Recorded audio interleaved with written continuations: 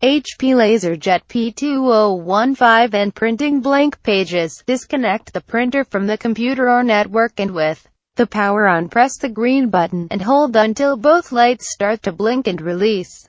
The printer should print a config page. Does it and there is printing on it, or is it blank? If it has a print, then the issue is probably the driver.